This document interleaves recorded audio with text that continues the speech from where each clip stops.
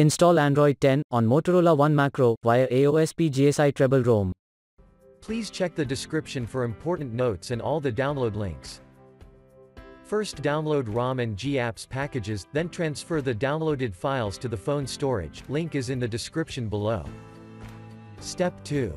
Boot your device into TWRP recovery. Once in TWRP, click on Wipe, Advanced Wipe, and select the check boxes, as shown in the image, excluding internal storage. Step 4. Swipe the button to wipe the device.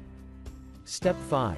Go back to the recovery main screen, and tap on the Install button. Step 6. Navigate to the storage, and select the GSI ROM file. Step 7. Finally, swipe the button on the screen, to install ROM file. Step 9. After GApps flashing completes, select Wipe Cache and dalvik from bottom left side of screen, and swipe to wipe. Step 10.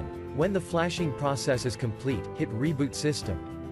That's it, you have successfully installed the ROM on your device.